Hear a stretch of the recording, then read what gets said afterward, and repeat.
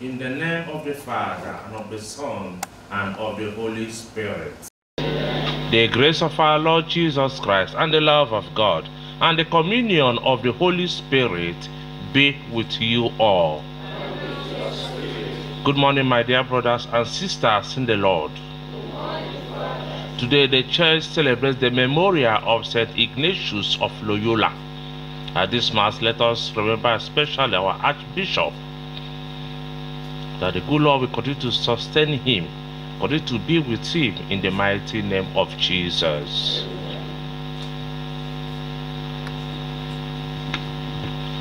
Brethren, let us acknowledge ourselves and so prepare ourselves to celebrate the sacred mysteries. I confess to Almighty God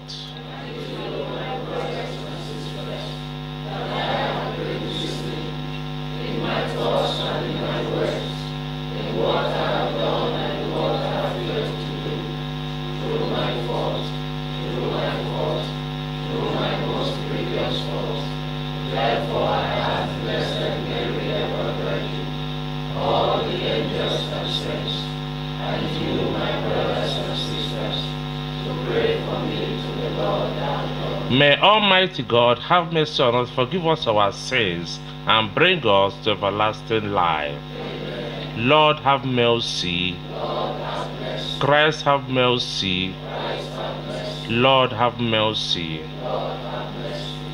Let us pray. O God,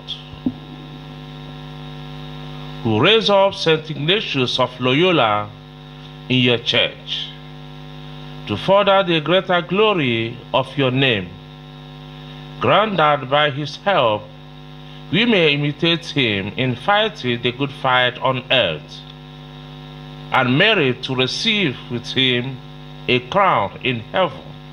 We make our prayer to our Lord Jesus Christ, your Son, who lives and rests with you in the unity of the Holy Spirit, God, forever and ever. Amen.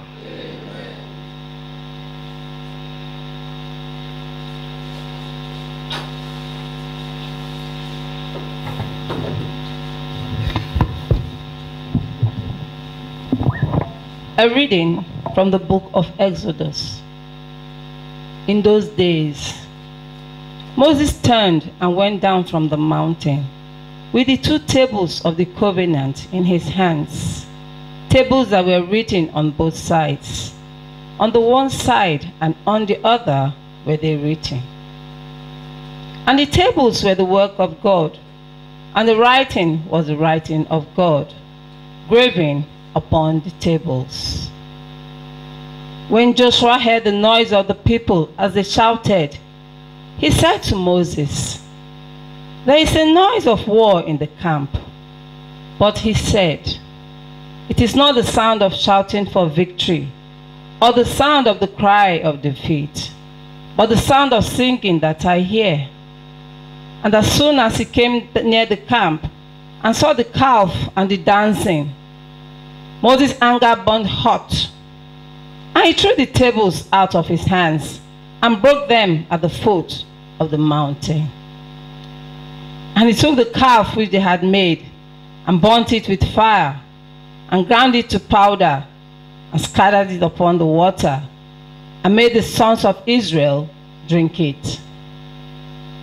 And Moses said to Aaron, "What did these people do to you, that you have brought a great sin upon them?" And Aaron said, "Let not the anger of my Lord burn hot. You know the people, that they are set on evil. For they said to me, 'Make us gods who shall go before us.' As for this Moses, the man who brought us up out of the land of Egypt, we do not know what has become of him." And I said to them, "Let anyone who have gold take it off." So they gave it to me, and I threw it into the fire, and there came out this calf. The next day, Moses said to the people, "You have sinned a great sin, And now I will go up to the Lord. Perhaps I can make atonement for your sins." So Moses returned to the Lord and said, "Alas, these people have sinned a great sin. They have made for themselves gods of gold. But now, if you will forgive their sin, and if not, blot me, I beg you, out of your book which you have written." But the Lord said to Moses, "Whoever has sinned against me, him will I blot out of my book. But now go. Lead the people to the place of which I have spoken to you. Behold, my angels shall go before you. Nevertheless, in the day when I visit, I will visit their sin upon them." The word of the Lord. Oh, give thanks to the Lord, for he is good. Oh, give thanks to the Lord, for he is good.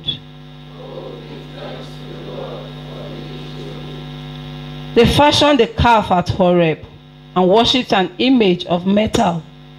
They exchanged their glory for the image of a bull that eats grass.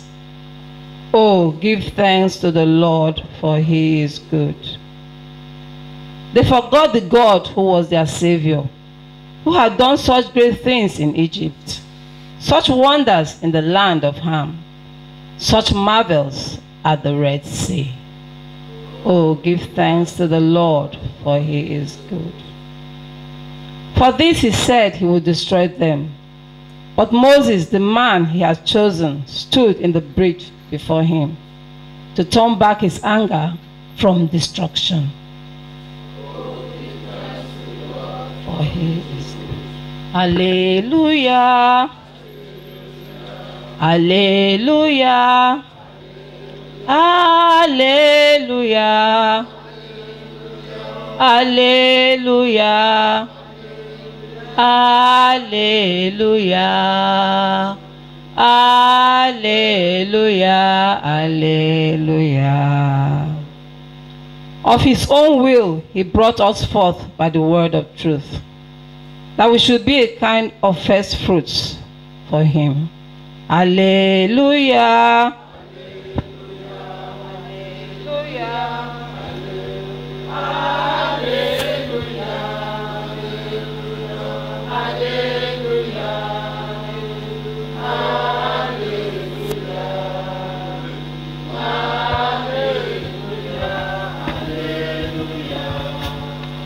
The Lord be with you. A reading from the Holy Gospel according to Matthew.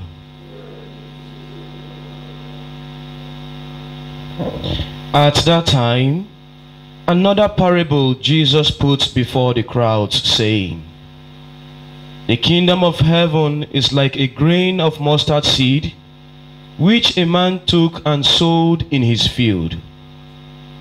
It is the smallest of all seeds, but when it has grown, it is the greatest of shrubs and becomes a tree, so that the birds of the air come and make nests in its branches." He told them another parable. "The kingdom of heaven is like leaven, which a woman took and hid in 3 measures of meal, till it was all leavened." All this Jesus said to the crowds in parables. Indeed, he said nothing to them without a parable. This was to fulfill what was spoken by the prophet. "I will open my mouth in parables. I will utter what has been hidden since the foundation of the world." The Gospel of the Lord.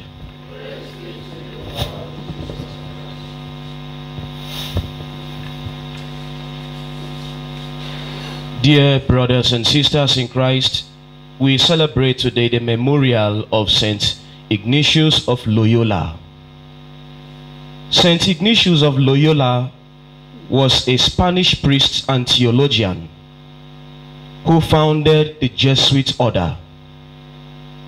St. Ignatius founded the Jesuit order in the year 1534, and the order is known for works of missionary, educational, and charity. This order is one of the leading congregations that have brought about the modernization in the Catholic Church today.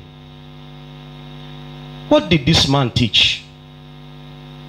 St. Ignatius of Loyola teaches us, dear friends, he taught that the spiritual life is founded on freedom.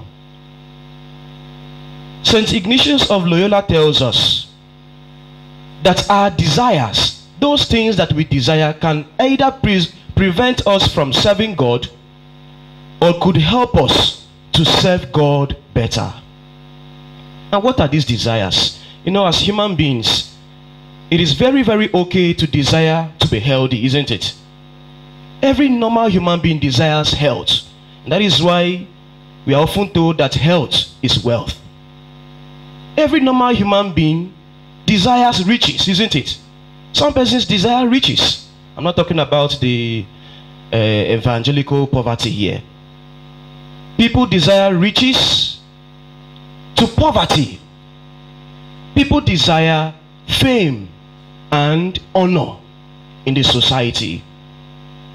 These are normal desires of a human being. And so St. Ignatius will teach us that these desires are very okay, but these desires can prevent us from serving God or could help us to serve God better.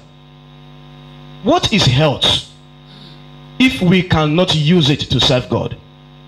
If somebody who is healthy only brags about his health, but does not use his energetic nature to serve God and to serve his neighbor, St. Ignatius will tell us, you need to drop such a desire. Because such a desire does not make you to fulfill the purpose for which God has created you.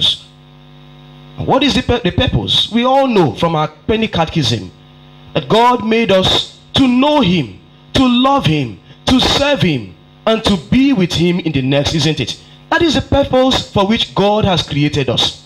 And so those things, numerous things we desire, if we cannot use them to serve God, so St. Ignatius will tell us to drop them. If we desire riches, if we desire wealth, and we do not use this wealth to serve God and to serve our neighbors, St. Ignatius will tell us, keep them away. Such desires are only going to prevent you from fulfilling the purpose for which God has created us. How about those who desire fame and honor in the society? How about those who desire public offices? Do we use them to serve God and to serve the society? Or do we use this fame and honor to oppress the common masses? St. Ignatius will tell us, if we desire such things only to oppress people and to brag about them, then he tells us to drop such desires. St. Ignatius finally will tell us that God has created us and given us freedom. But true freedom is to surrender to God. True freedom is when we allow God's will to always prevail in our lives. That is true freedom. True freedom is not to use our desires to oppress people, but true freedom is to surrender to God. And so, dear friends in Christ, let us emulate this great man, our spiritual father, a theologian, and a teacher in the church. Let us ask for his wonderful intercession, that God should help us to purify our desires. If our desires are not to please him and to serve our neighbors, let him purify our desires and help us to put our desires into practice in serving him sincerely and serving our neighbors through Christ our Lord. Peace be with you.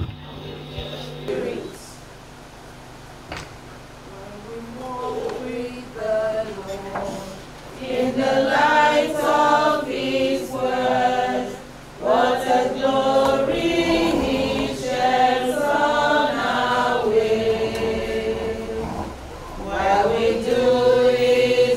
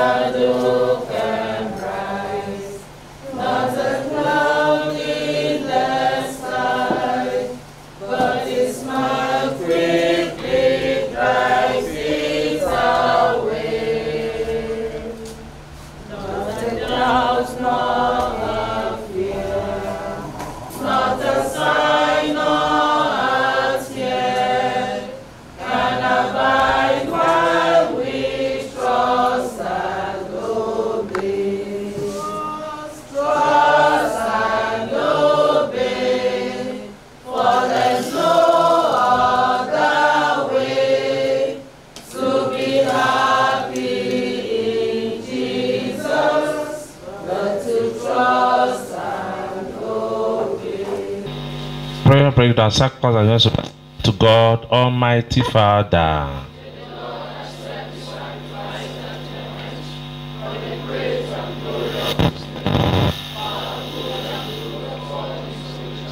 May these offerings we make to you as we celebrate Saint Ignatius, he pleasing the Lord God, and grant that the sacred mysteries which you have made the font of all holiness may sanctify us too in the truth, through Christ our Lord. The Lord be with you. Lift up your hearts. Let us give thanks to the Lord our God. It is truly right and just, our duty and our salvation, always and everywhere to give it thanks. Lord, Holy Father, Almighty and eternal God, through Christ our Lord. For as the festival of Saint Ignatius, you bade the church rejoice, so too you strengthen her by the example of his holy life. Teach her by his words of preaching, and keep her safe in answer to his prayers. And so, with the company of angels and saints, we sing the hymn of your praise, as without end we acclaim. Holy, holy, holy Lord, God of hosts, heaven and earth are full of your glory. Hosanna in the highest. Blessed is he who comes in the name of the Lord. Hosanna in the highest. You are indeed holy, O Lord, the fount of all holiness. Make room for this gift, we pray, by sending down the Spirit upon them like they do fall, so that they may become for us the body and blood of our Lord Jesus Christ. At the time he was betrayed and entered willingly into his passion, he took bread, giving thanks, broke it and gave it to the disciples, saying, "Take this, all of you, and eat of it, for this is my body, which will be given up for you."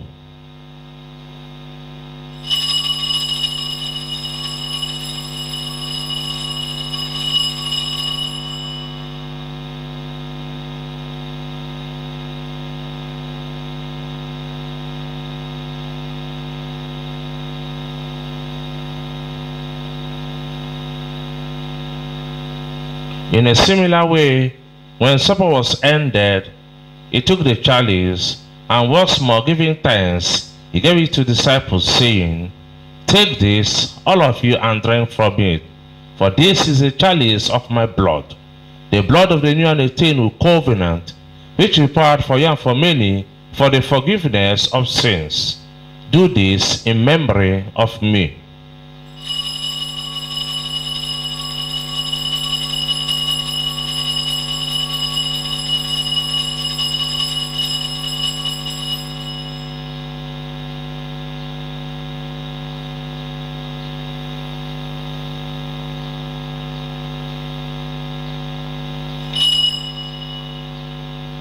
Let us proclaim the mystery of our faith.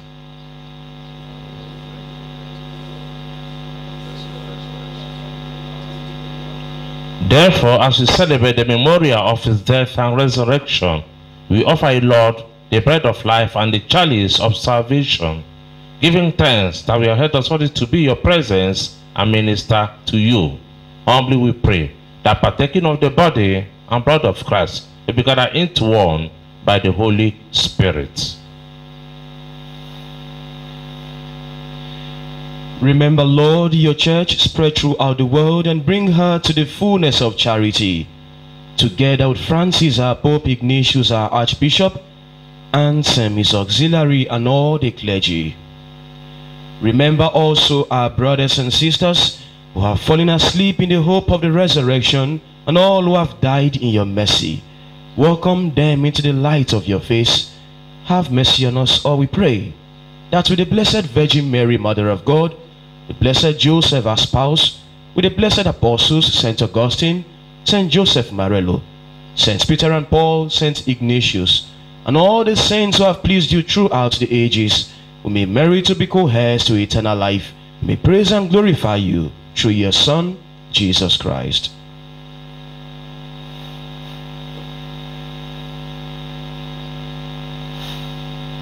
Through him, with him, in him, O God, Almighty Father, in the unity of the Holy Spirit, all glory and honor is yours forever and ever. At the Savior's command and formed by divine teaching, we dare say, Our Father.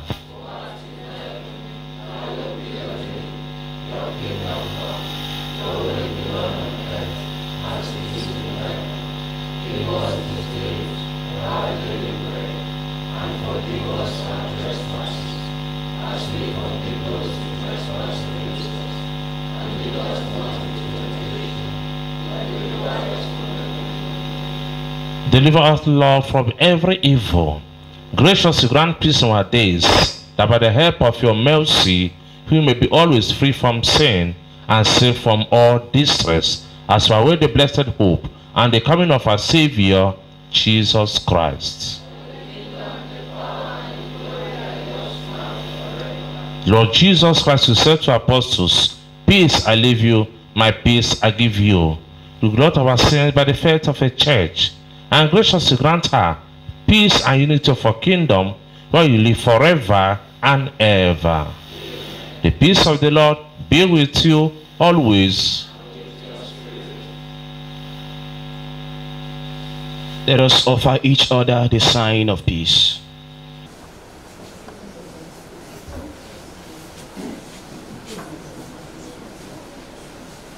Lamb of God, you take away the sins of the world, have mercy on us. Lamb of God, you take away the sins of the world, have mercy on us. Lamb of God, you take away the sins of the world, grant us peace.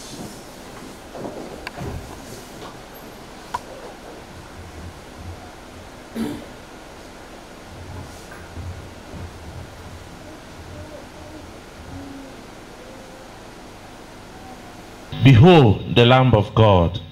Behold him who takes away the sins of the world. Blessed are those called to the supper of the Lamb.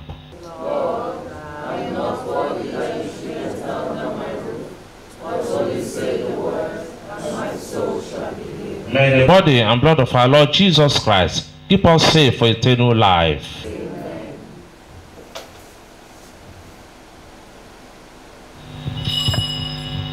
Prayer before Holy Communion, prayer for help. O Lord, help me to make a good communion. Mary, my dearest mother, pray to Jesus for me. My dear angel guardian, lead me to the altar of God.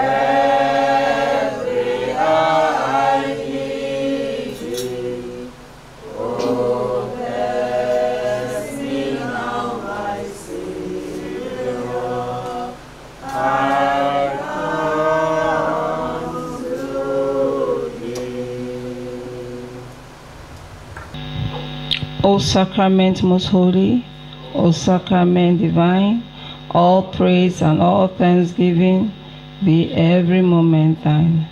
O sacrament most holy, O sacrament divine, all praise and all thanksgiving be every moment thine.